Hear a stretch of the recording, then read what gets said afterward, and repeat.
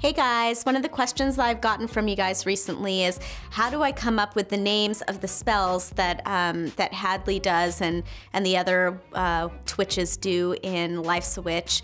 And the honest answer is they're not real spells. So first of all, if you do them, they're not going to work the way that they do in the book.